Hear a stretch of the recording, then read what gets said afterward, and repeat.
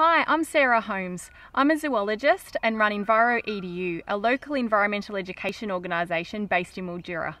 Today I'm working for the Mallee Catchment Management Authority, and we are going to be talking about an amazing group of animals that are not only found in our wetlands and floodplain and bushland areas, but are also found in our backyards: frogs.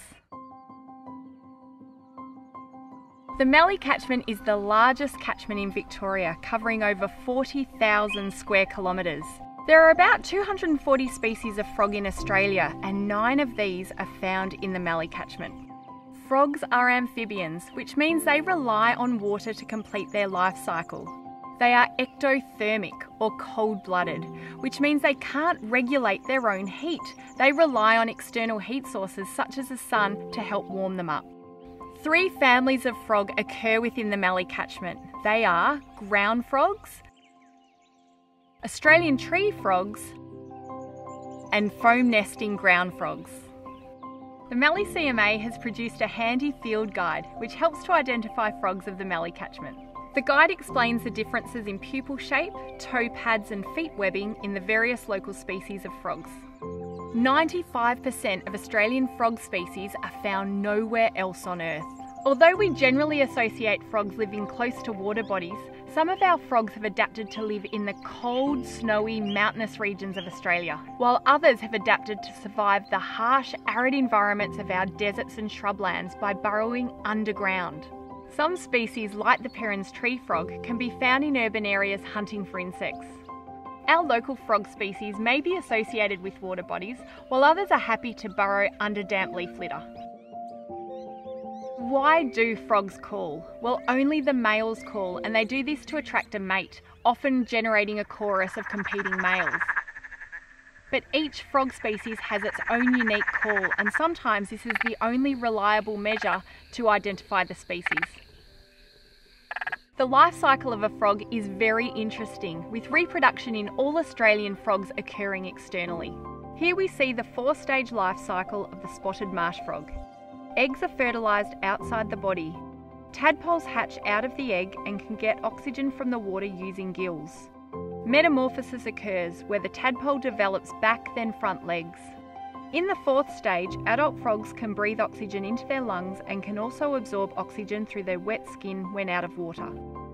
Frogs play a key role in food webs, both as predators and prey. Frogs themselves are carnivores, and depending on their size can feed on insects through to small snakes, mice and baby turtles. Did you know that when frogs feed, they blink, which essentially rolls their eyeballs back into their mouth, which helps to push the food from the mouth down into the throat? Amazing! Because of their permeable skin and ability to live in water and on land, frogs are fantastic ecological indicators of the environment. We can obtain a good indication of ecosystem health because frogs are sensitive to environmental change. Unfortunately, frog populations are declining at an alarming rate due to a number of key threats.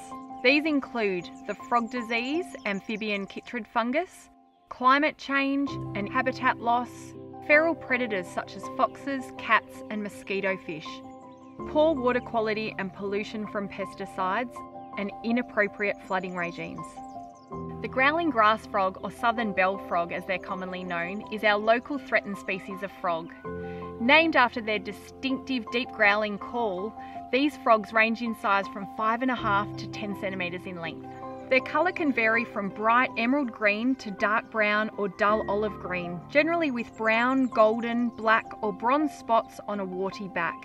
Growling grass frogs are usually associated with wetland areas with healthy water plant communities, but they've also been found in artificial or modified wetlands with emergent water plants. They are known locally from sites such as Mulcra Island and Kings Billabong. Growling grass frogs are threatened at a national and state level. Unfortunately, it is thought that the distribution of these frogs has declined significantly over the past 20 years. Have you ever been out in the bush and heard frogs calling and wondered what species they are? Well, there's good news.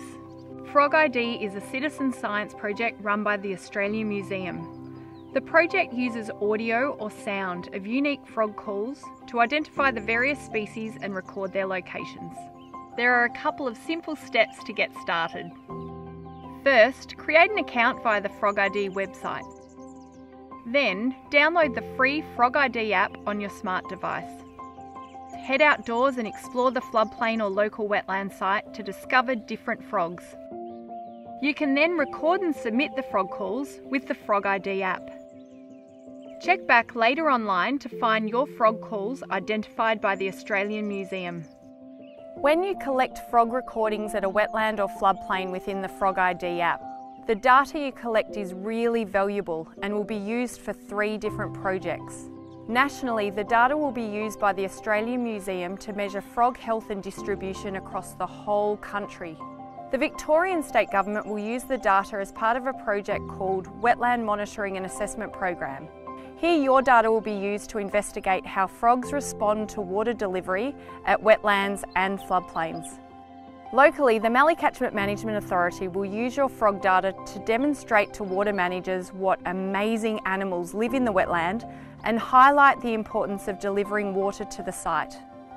Thank you so much for watching, and we look forward to learning what frog species you have living near you.